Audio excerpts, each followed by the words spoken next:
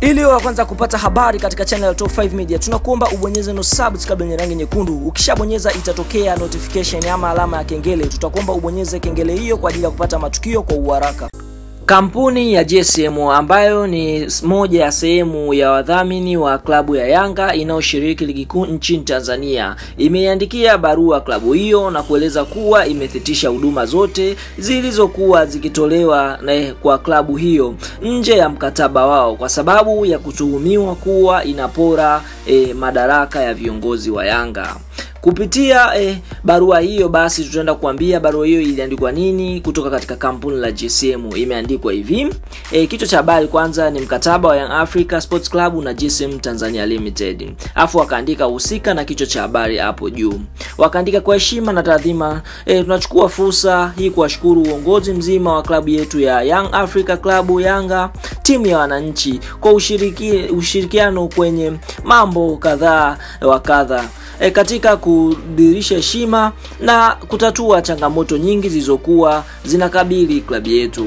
Ikumbuke kuwa changamoto nyingi zilikuwa na ziliendelea kuikabili timu yetu na sisi tulijitahidi kuzitatua ingawa hazikuwa sehemu ya mkataba wetu. Wakaziandika hizo changamoto ambazo kumrudisha Lamine baada ya kukatiza mkataba wake.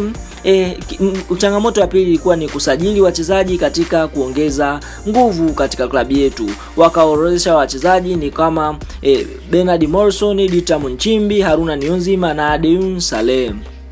Pia kipengele cha tatu ambacho kiliwatatiza ni kuwaleta na kuwalipa gharama zote kocha mkuu, kocha wa mazoezi na viungo, fitness coach and fiscal.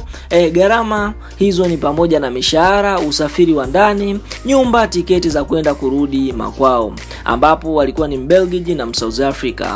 Changamoto ya nne ambayo walikutana nayo ni kulipa mishahara. Ya tano ilikuwa ni kulipa bonus za ushindi katika mechi zote timu iliposhinda kuanzia mwezi Disemba 2019 pamoja na ahadi kubwa ya ushindi wa mechi ya watano wa jadi kuitekeleza baada ya ushindi huo. Kulipa gharama zote za kempu au hoteli kwa timu kuanzia mwezi Disemba mwaka 2019.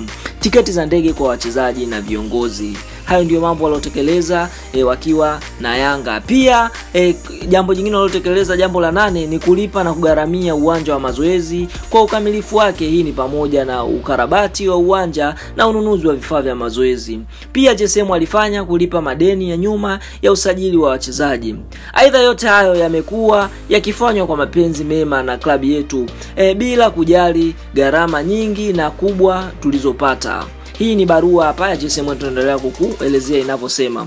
Pia katika kueleza mabadiliko ya kiutendaji wa klabu, Gsm ilitafuta wataalamu consultant kuja kushauri na kusaidia mabadiliko ya kimfumo pamoja na kupata timu kubwa barani Ulaya itakayokuja kuwa ni timu rafiki katika kukuza maendeleo ya idara zote katika klabu yetu. Consultant huyo yuko tayari na timu pia iko tayari kuja kuanza ushirikiano kwa gharama za Gsm. Lakini kumekuwa na malalamiko mengi kutoka kwa baadhi ya viongozi kuwa Gsm ikiingilia majukumu yao na wao ndio wenye mamlaka hayo waliokabidhiwa na wanachama. Kwa masikitiko makubwa, kauli hii pia zimekuwa zikielezwa kwa vitendo. Usimamizi wetu umekuwa kwenye yale tu tunayagharamikia na kamwe hatujawahi kukataa kujua mapato wala matumizi ya chanzo chochote cha Yanga. Ikumbukwe pia Gsm imejitolea kwa hali na mali katika kuleta Yanga yenye muendeleo yake binafsi kupitia wanachama na kamwe Gsm haina nia ya kupora madaraka wala timu kutoka kwa mtu yoyote. Yanga ni ya wananchi na itabaki kuwa ya wananchi. Kwa barua hii Gsm itabaki kuwa mdhamini wa Yanga kimkataba na kutekeleza yale tu yaliyo kwenye mkataba na kuachana na yote yaliyo nje ya mkataba. Aidha, kwa niaba ya Gsm tunaomba radhi kwa yote ambaye alikwazika na ushirikiano wetu katika kujenga klabu yetu na tulifanya hayo kwa mapenzi mema. Tunawatakia kila laheri katika mapambano ya kujenga klabu yetu na tutaendelea kuwa sehemu ya mabingwa wa kihistoria. Ikaandikwa kwa madaimba mbele, mwiko nyuma.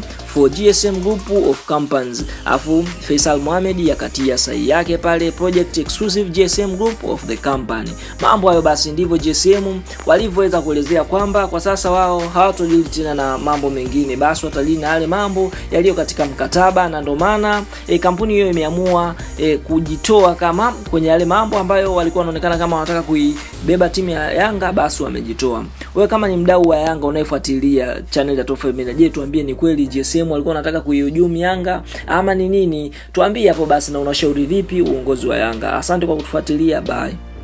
Ili wa kwanza kupata habari katika channel ya Top 5 Media, tunakuomba ubonyeze no subscribe yenye rangi nyekundu. Ukishabonyeza itatokea notification ama alama ya kengele. Tutakuomba ubonyeze kengele hiyo kwa ajili ya kupata matukio kwa uharaka.